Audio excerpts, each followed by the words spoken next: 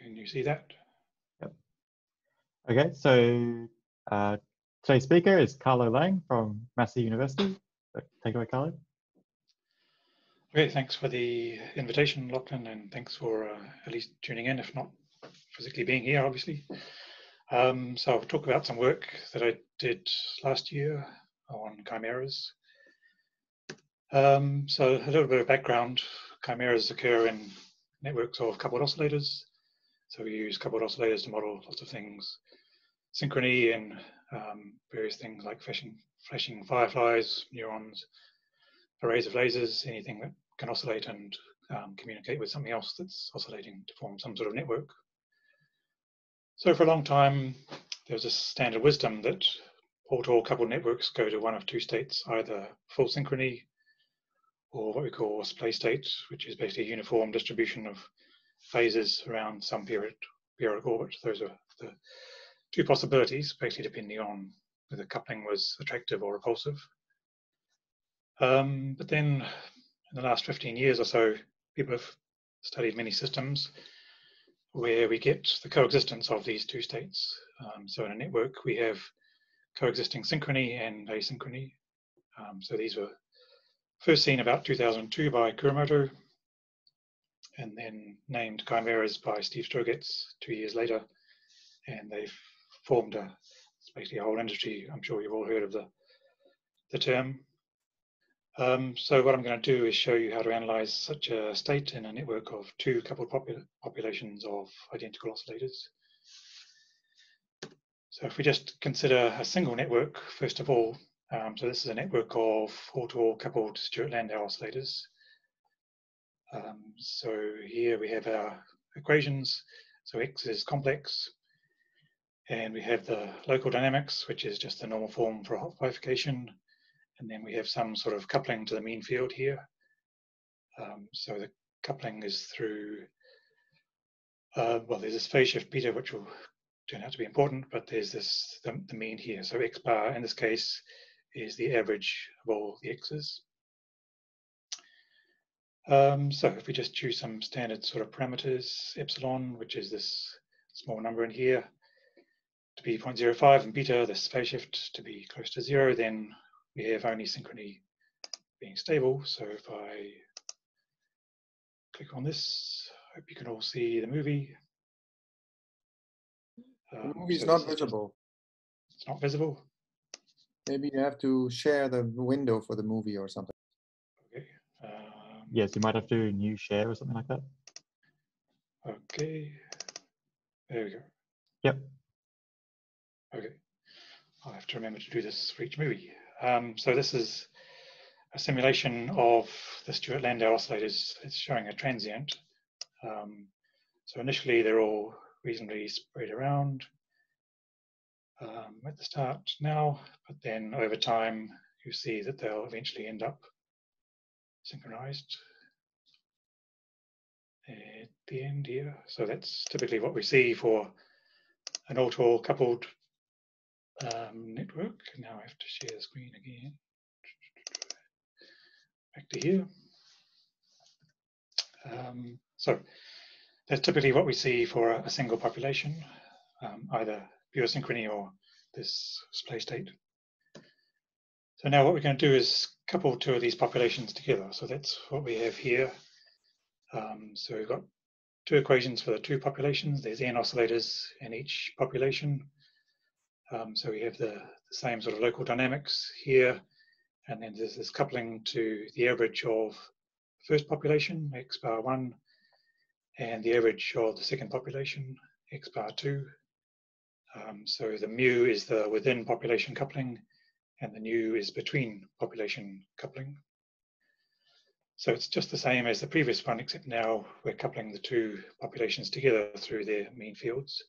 So that's the first population, and the second population is the same equation. We're just interchanging the indices of these two mean fields here. So if we do that, then we find a chimera state. So I'll show you a movie of that. And to share this one. So on the left we see one population, on the right we see the other population. So this is the complex plane, so we're showing the position of all the oscillators with these dots. And you can see there's a bit of a transient, but the left population, the red ones, they gradually come together and synchronize, but the blue ones on the right, they form this partially synchronized state. So you can see there's some sort of structure there, but they're certainly not synchronized. They're not perfectly synchronized, and they're not also in this splay state where they're equally spread around that circular curve there. So it's easier to see the system in a rotating coordinate frame. If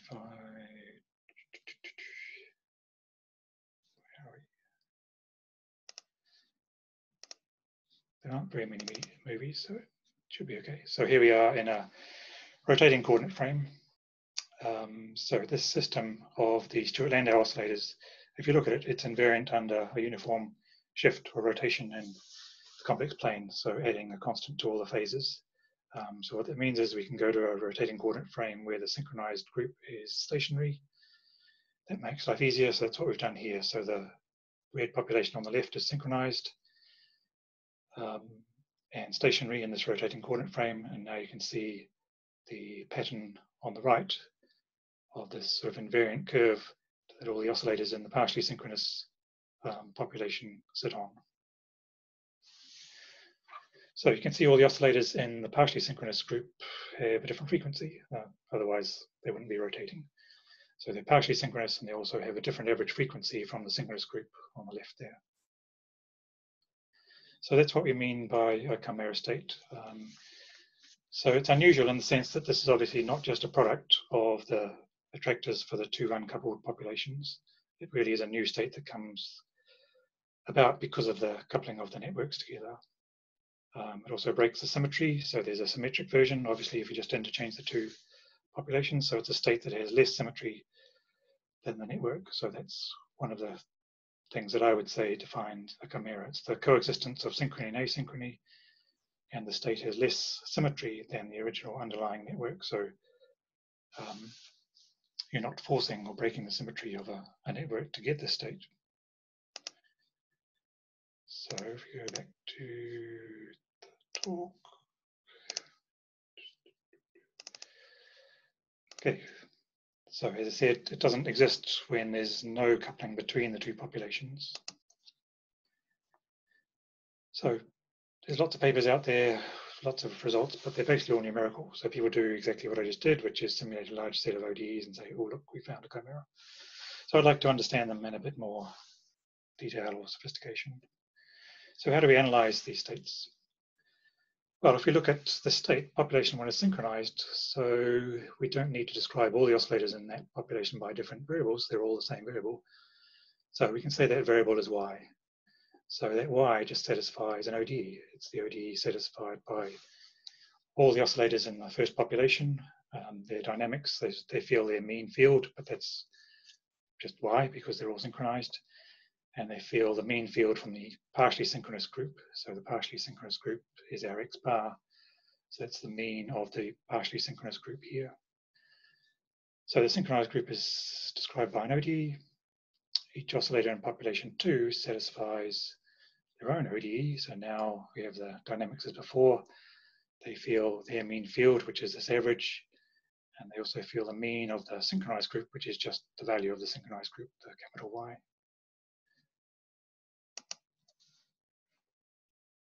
Then we take the limit as n tends to infinity, so we take the continuum limit. That doesn't affect the synchronized group, they're all the same, but now the partially synchronized group, they lie on this curve we see here. So you can imagine taking this limit, that the finite number of oscillators here will fill in this curve, and it'll be some sort of continuous curve that we can describe by a shape and a density. So they're both parameterized by a phase angle we call phi here. So they lie on this curve, and the distance from the origin at phase phi is just r of phi. And you can see the density is not uniform. It's more sparse over here and more dense over here. So a density called p of phi. So we have two continuous variables now, P and R, and we want the dynamics of those two variables. So the way to do that, using an idea from Antonio Bolletti, he published a few years ago when they were looking at self-consistent partial synchrony. So this was derived from using his results. Basically, the idea is we write the state of an oscillator and complex variables in polar form with a radius and phase. So we can write the ODE for this complex variable in polar form. So this is just the definition. F is dr dt and G is d phi dt. So these are the dynamics of an individual oscillator in the asynchronous group, and they feel the mean fields here. And you can then work out the dynamics of these two continuous variables, R and P. They're given by these two PDEs here. So R evolves using this function capital F and then capital G as well, and the partial derivative here. And then we have the dynamics for P. The density is just this one here, so it's like a continuity equation. So here's our density in here, and then there's the d phi dt in here. And this mean field is now, remember, it was the expected value of x. So it's just the average of r e to the I phi weighted by the density. So that's what this is. So this big R e to the I phi is the shape of the curve, and then we multiply it by the density, and then we integrate over the whole curve to give us the mean in there. So just to summarize, what we've got is a pair of PDEs. So I'm just writing those down again. Just ignore this blue term for a second. We have two PDEs and an ODE describing the synchronous group, and they're coupled through this integral. So it's quite a nice formulation, two PDEs and an ODE coupled together through an integral. So there's this diffusive term on the end here. So that was added for numerical stability, as Bolletti did. So the amount of diffusion here is tiny, it's 10 to the minus 8, whereas all these other variables are order 1. So I'll mention that in a second again, what it's there for and what it does. So what we have now is a dynamical system.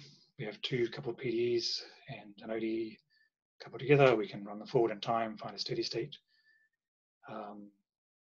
Follow it as parameters are varied and linearize around them and so on, do bifurcation theory. So here's a typical solution of that continuum system. So here y was that describes the synchronous variables, so we can shift our coordinate frame so that's real and positive. So this is R, so that's the shape of the curve. So if we just go back again, that's the shape of this curve. R is a function of phi, and you can see it's a small perturbation around 1. And then the lower curve is P of phi, that's the density of this, of the continuum version of this set of oscillators here. So you can see they're more dense around here and sparse over here.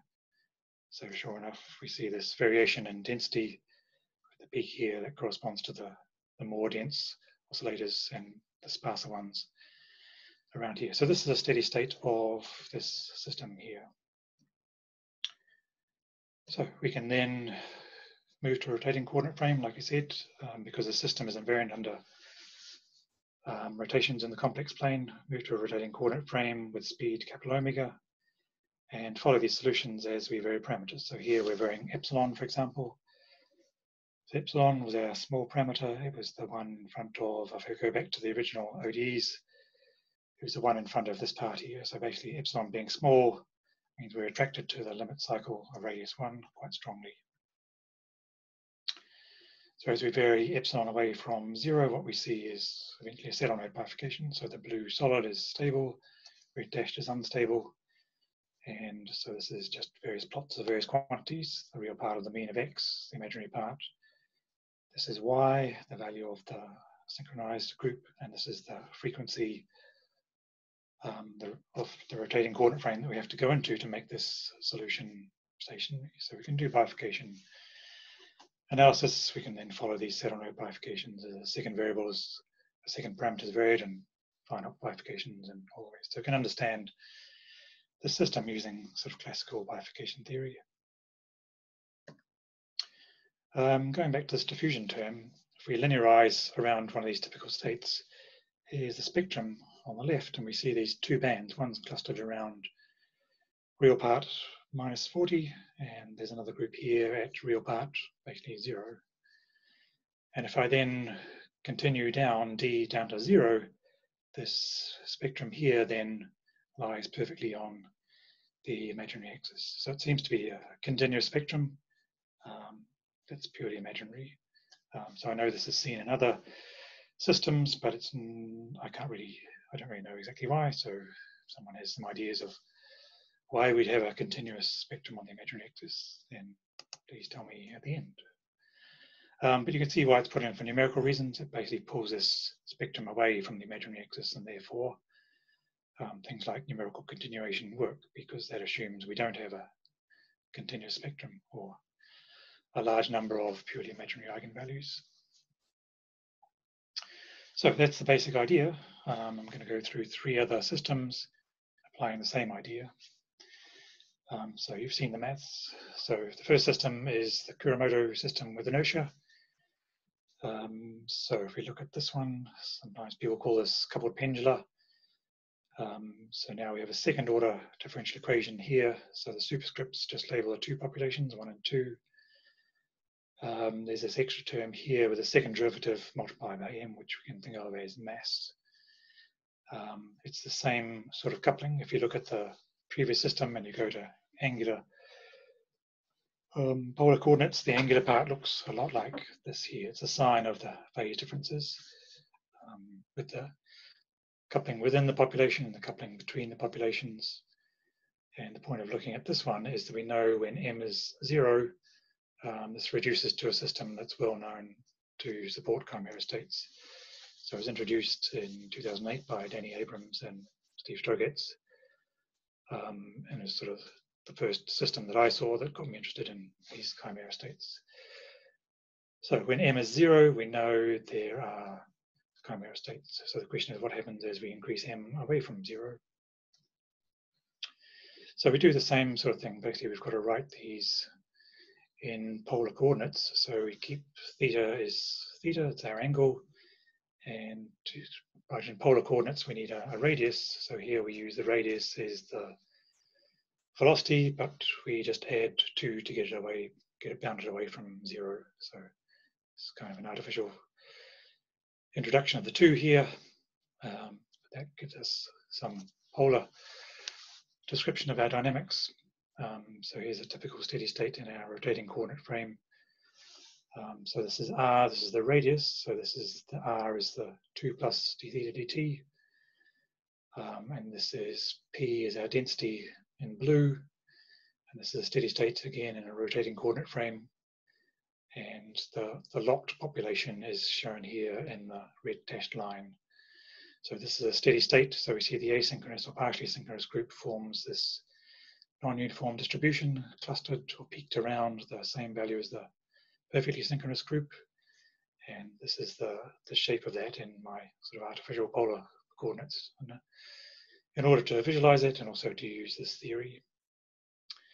So my guess when I saw the system was that chimeras will be stable for some interval starting at 0, where we know they are stable out to some sort of m star, and then there'd be some sort of bifurcation. And it turns out that's not the case. So they're actually always unstable. So we can find that by continuing in m. So what we've got here is a plot of the maximum part of the real value of our eigenvalues linearized around that state on the previous slide as a function of m. So for m is 0, sure enough, we get 0, but as we increase m, the eigenvalues move into the right half plane. This is a complex conjugate. This is a complex pair here, so this is the real part of them. So as we move away from m equals 0, the most unstable mode just becomes more and more unstable. And even zooming in right to 0, it is exactly 0. This continues out for about 0.2. So these chimera states these ones I've shown here are not actually stable.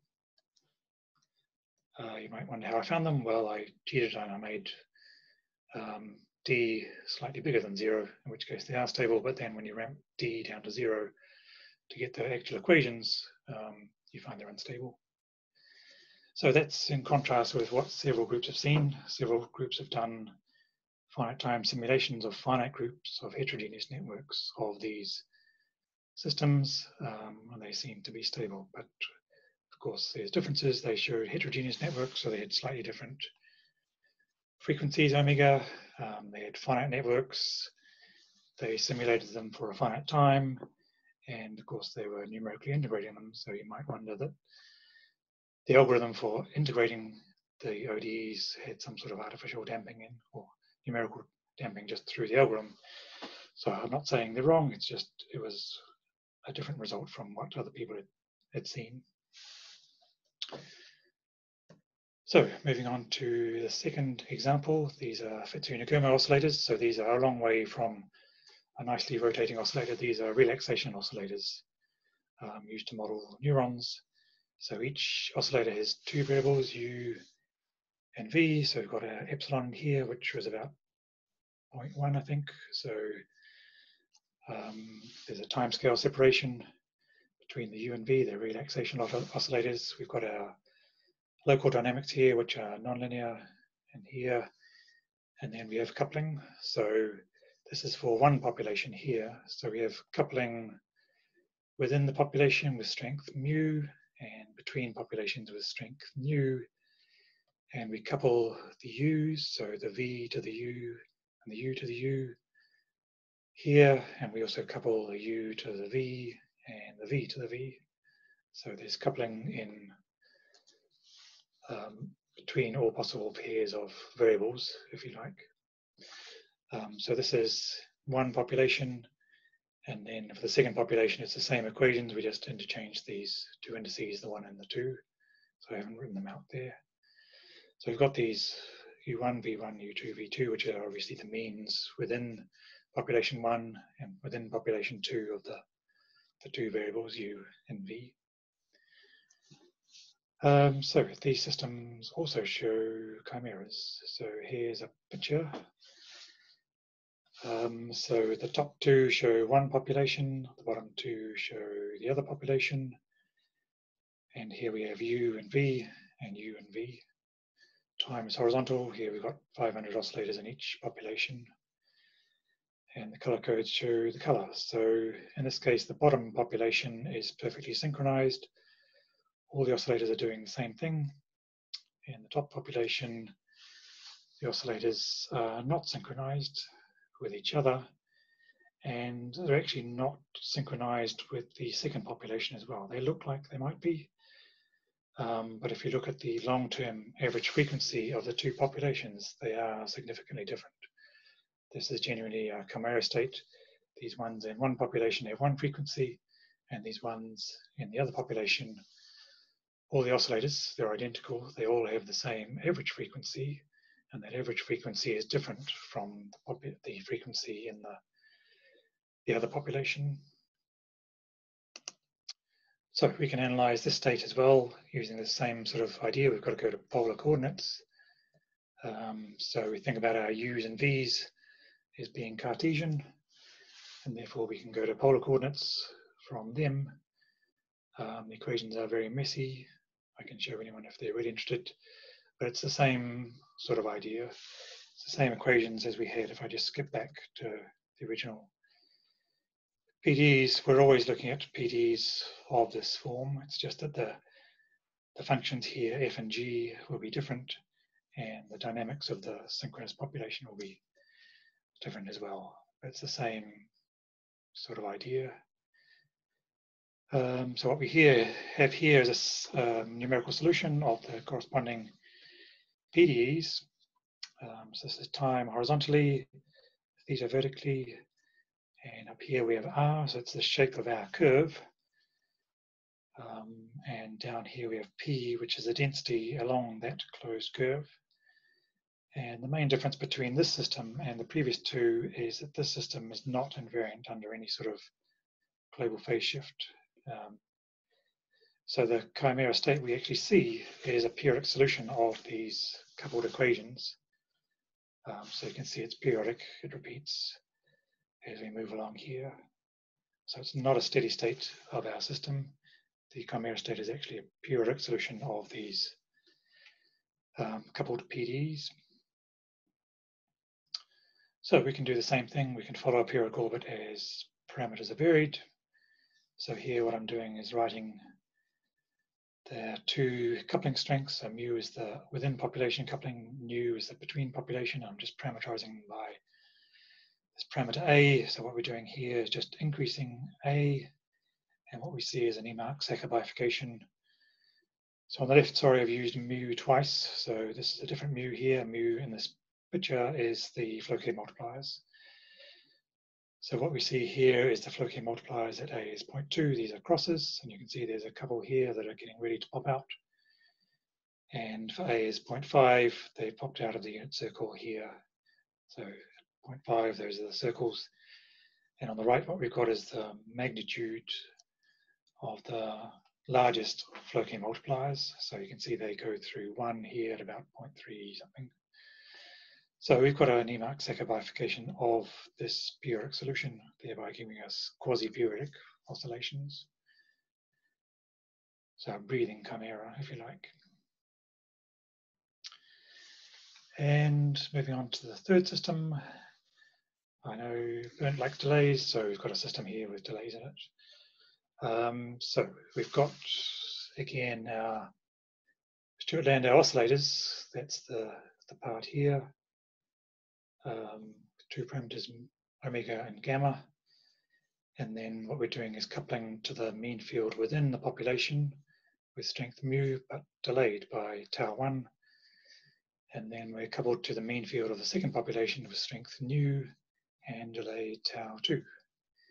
So that's population 1, and it's the same equations for population 2, but obviously we just interchange the indices.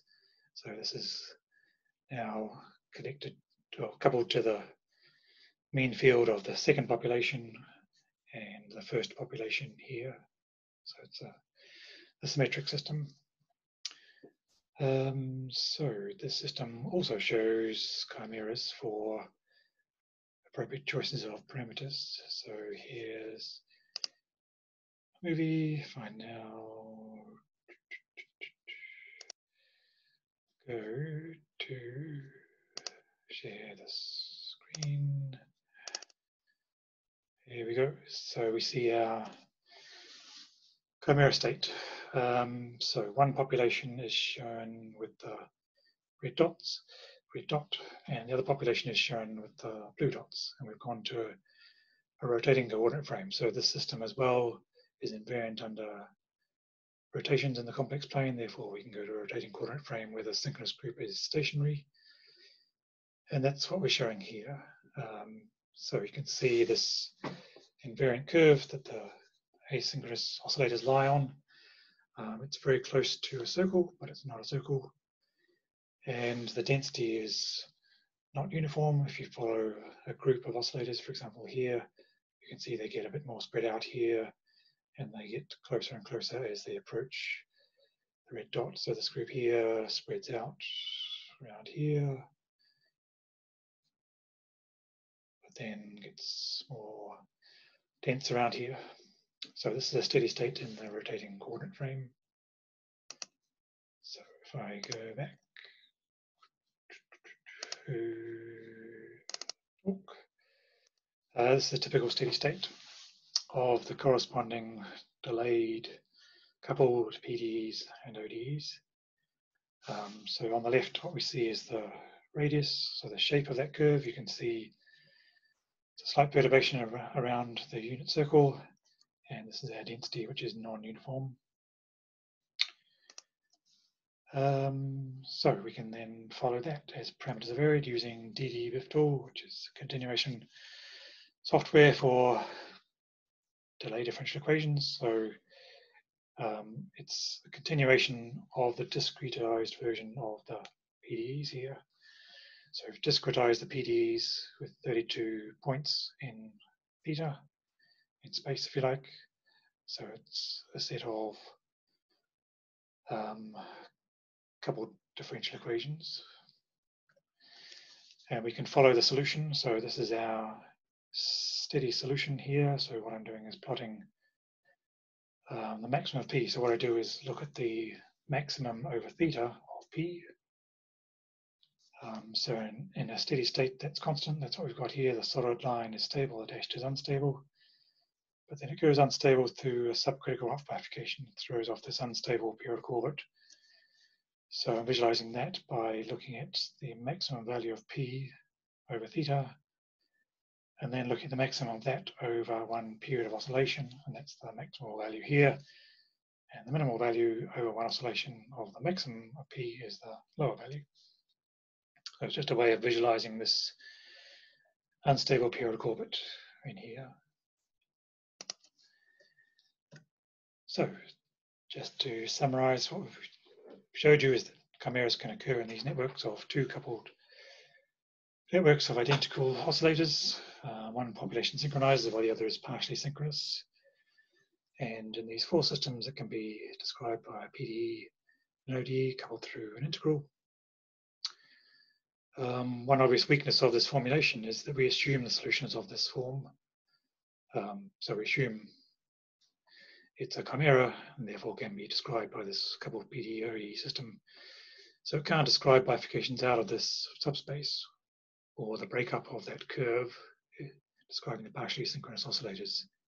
We've assumed there is this smooth curve. There's one question I have: is there some sort of higher level description of a dynamical system like this, such that a special case is a PD and another special case is an OD, and we can move seamlessly between these two descriptions? It would be nice if there was some sort of overarching dynamical system which automatically transitions between a PD and OD description of a set of coupled oscillators when that was appropriate, or at least detects bifurcations out of this space that we're restricting ourselves to by assuming we're in that space. If anyone has any ideas, that would be nice. And the last thing is, what about heterogeneous oscillators? So I've only looked at identical oscillators, but there's a lot of work done on heterogeneous oscillators. So if we look at the original network I looked at, Stewart-Landau oscillators, let's assume our intrinsic frequencies are chosen from some uniform distribution. And this is just a snapshot of our chimera state, the asynchronous group on the left and the basically synchronous group on the right. If you look at the scales here, these are basically locked and identical in their dynamics, but obviously on the left, there's no obvious correlation between the state of an oscillator and its intrinsic frequency, in other words, the color. But in the basically synchronous group on the right, there's an obvious one-to-one relationship between its position along this curve and its intrinsic frequency. So it'd be nice to develop some sort of theory to describe this sort of system as well. So this work came out last year, PRE. There's the reference if anyone's interested. So that's the end.